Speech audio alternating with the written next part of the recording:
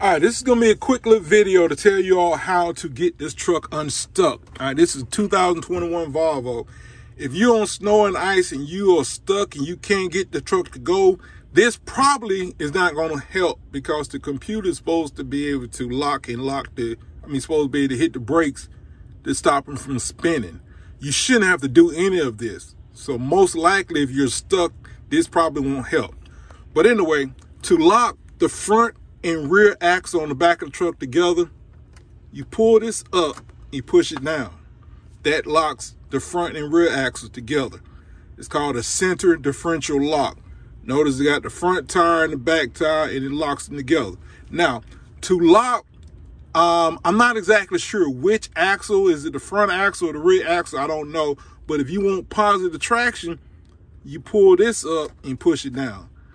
Now you will have positive traction. Now, does it give you positive traction on both front and rear axles? I don't know, but I know at least one of the axles is going positive traction. Also, it might help if you push that right there now. That might help. Actually, from my understanding, somebody said that this is only for when the computer won't let the tire spin. You push this down and it'll make the tire spin. If that makes any sense. Because sometimes you sometimes you don't like some leads and the computer won't let the tires spin, but you need the tires to spin to move the leaves out the way so you'll have traction. That's what that right there is for, from my understanding. But hope that helped you. Dre, have a good day.